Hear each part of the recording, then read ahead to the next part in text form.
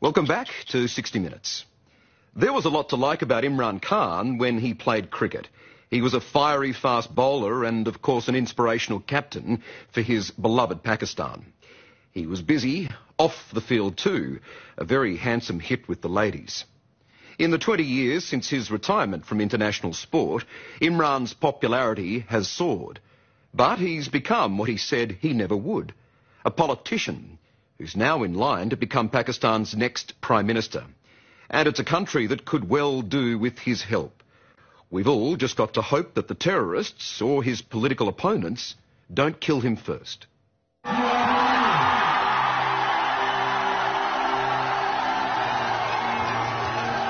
It's an incredible sight. Thousands of Pakistanis are waiting for their hero, Imran Khan.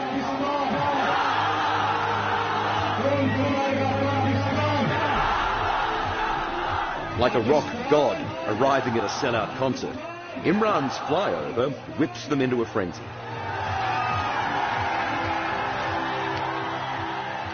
On the ground, his motorcade is mobbed.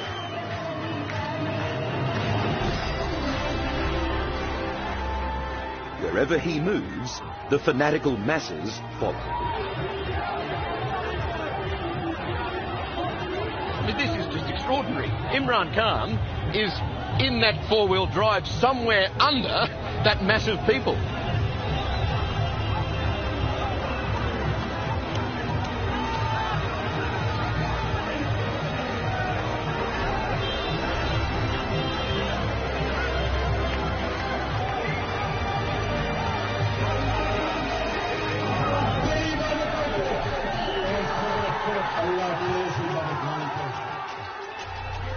We know Imran Khan as a cricketing great.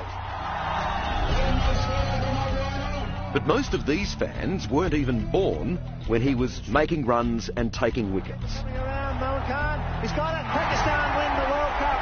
A magnificent performance in front of 87,000. Instead, they know and adore him as a politician, the leader of Pakistan's opposition party, PTI. They hope he'll be their next Prime Minister.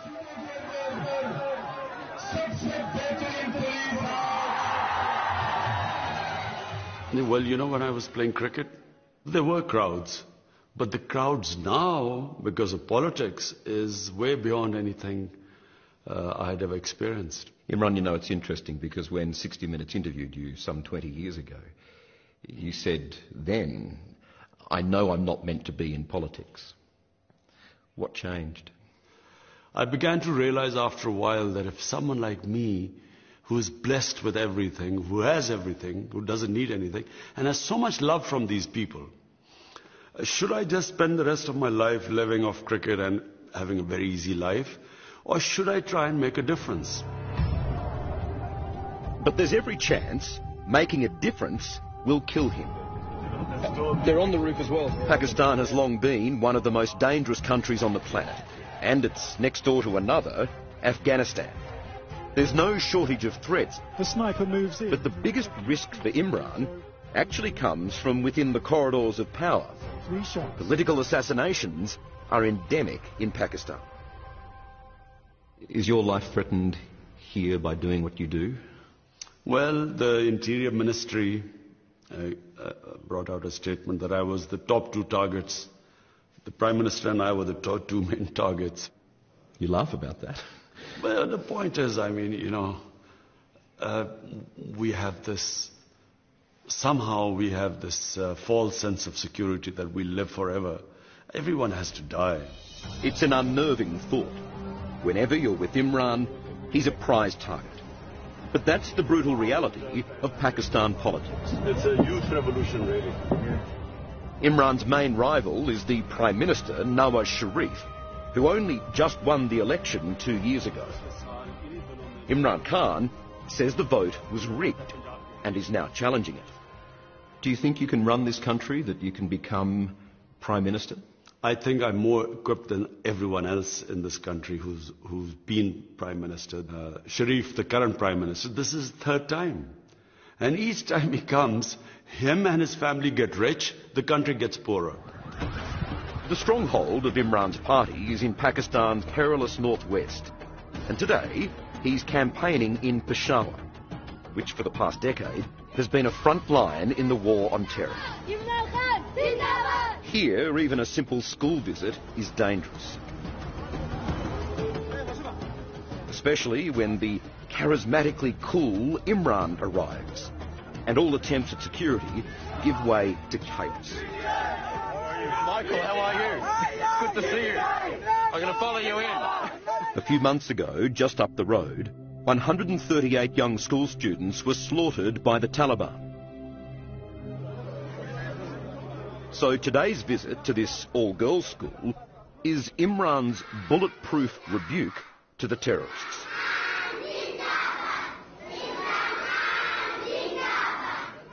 This is important, though, isn't it? Because you have forces in this area that don't want to see girls educated. Yeah, that's true, but that's, it's linked with this war on terror, which has just caused more fanaticism, Yeah. But as a rule, people want their girls to be educated. In the past 5 years, there have been 200 suicide bombings in Pakistan. The attacks are mostly carried out by the Pakistani Taliban, who pose a dilemma for Imran because they operate in areas he now controls politically. This is what they did to a Peshawar mosque earlier this year. And they're the same terrorists who shot but failed to kill outspoken schoolgirl Malala Yousafzai. Imran doesn't condone their violence, but he does deal with them. Terrorism became a threat when our government decided to join the American war on terror. Your critics have called you Taliban Khan. Do you believe that you should be negotiating with the Taliban to try and fix this problem? There was only one way to deal with this, and that was a political solution. We've got so much happening. Like pollies everywhere, Imran Khan doesn't flinch at criticism and doesn't stop touting for votes. In one day with him, we toured a police training centre. He took radio talkback calls, held 4 press conferences, a live national TV interview. This hospital will cater for this whole province as well as Afghanistan. And showed us the new cancer hospital he's building dedicated to his mother. And despite this being a male-dominated, ultra-conservative corner of Pakistan, Imran doesn't forget the other 50% of his electorate. Showing off these women training to be commandos is a surefire way to secure the female vote. Do you think your husband, do you think Imran can be Prime Minister of this country? I think that if life was fair in Pakistan, if there was justice, he would have been Prime Minister a very long time ago. One female Imran has already won over is his new wife, Raham Khan. A popular TV presenter here in Pakistan and in the UK, she married the superstar Imran 6 months ago. You're coming into a partnership here that is very powerful in this country.